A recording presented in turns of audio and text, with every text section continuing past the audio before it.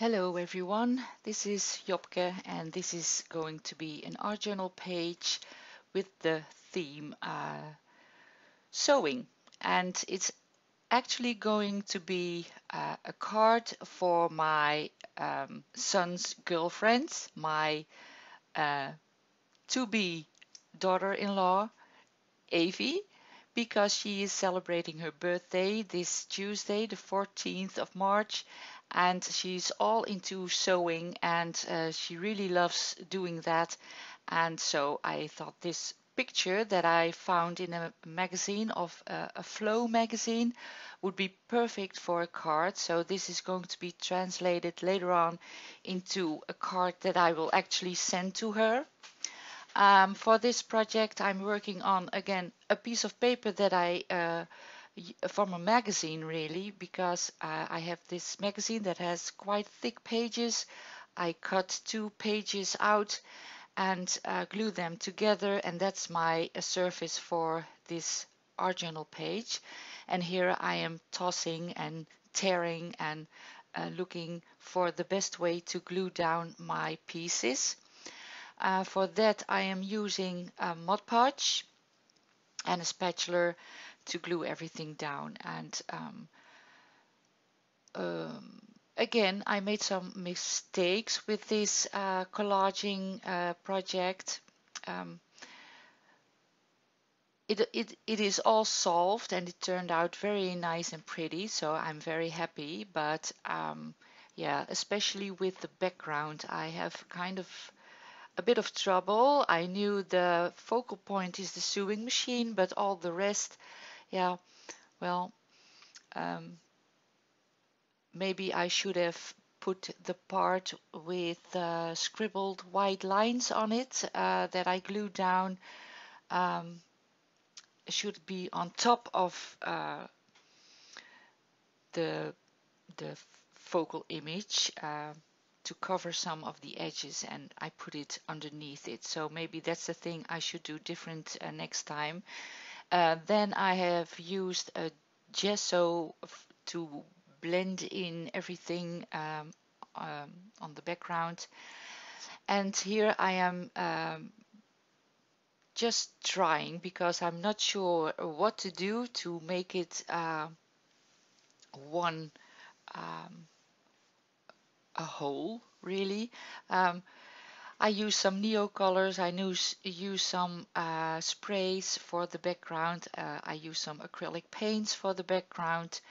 I was really finding the best way to add some color and to make it all blend in with each other.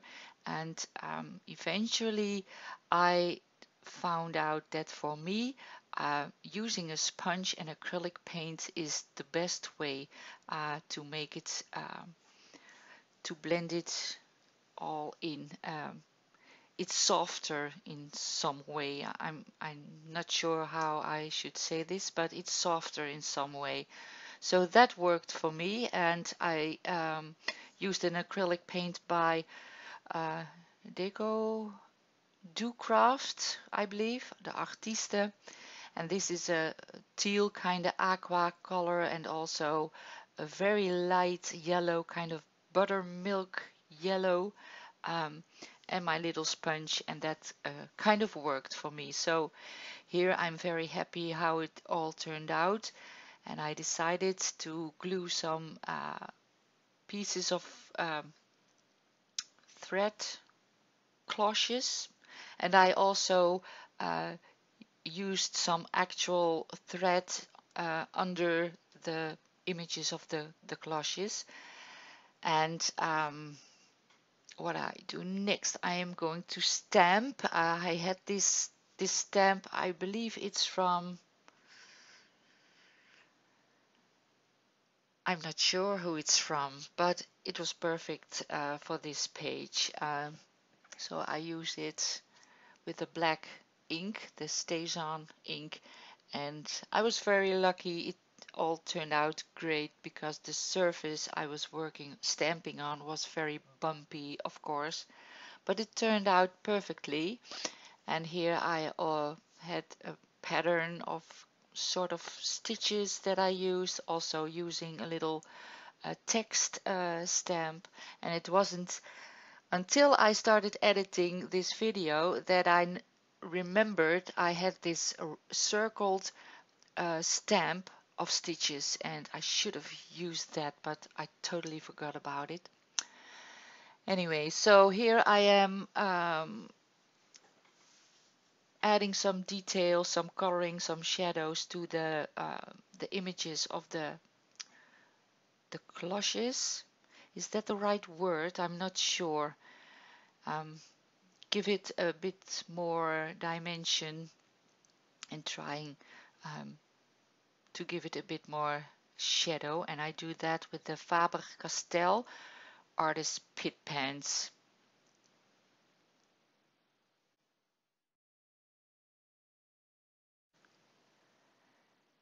And then it's time to add some text, and this is a white acrylic paint and a stencil, a homemade stencil I got in Happy Mail from Sunny.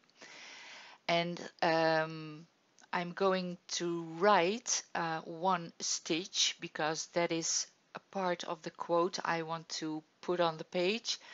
But I'm very careful. I'm cleaning my stencil with every letter and drying every letter because I don't want to make a mess. So that will say one stitch, and because I thought it was a little bit too soft, not enough contrast, the battle of the white pens begins, trying to make it more stand out, and I'm using a Posca. I'm trying a Signo pen, and it took a while, but eventually it worked. So it's standing out more now. And the rest of the quote says, uh, "Beautiful things come together one stitch at a time." And the part "at a time" I'm writing on a piece of paper, a strip of paper, coloring the edges with the Faber-Castell pen, and I'm putting it down with quite a thick score tape to lift it up a bit from the page. And here I thought a bit more collaging would be fun, and this is a tissue paper, a script tissue paper I also got in Happy Mail from Anja. And I'm just putting a few bits and pieces on the edges, not much, just a few bits. I had more laying around on my table. I had this measurement ribbon, a sticker. I had some hearts, but I decided not to use those because I thought the page was busy enough. Here I am adding a bit more shadow to the little piece of paper, the text strip with the Faber-Castell Artist Pit Pen. And to make a kind of a border for my page, I'm using the archival ink. It's a sepia to ink the edges of my page. And then it's splatter time. I'm doing that just a little bit with a homemade acrylic spray paint. And then I think I'm ready, so I am adding the date and also my signature. But then I decided a bit more dimension at the half circle would be okay. So I'm using some neo colors for that, and a wet brush to blend it all in. So that is a bit more contrast there. And that's my page really. So I took it to my scanner and I scanned it. I printed it on nice glossy paper, and this is going to be my card for Evy. So here I'm writing a little note to congratulate her with her birthday, and that will actually be sent to her by mail. And well, if she likes to have the original, of course she can. So happy birthday, Evie. Van harte gefeliciteerd. Hope you all like this video and see you again very soon. Bye bye.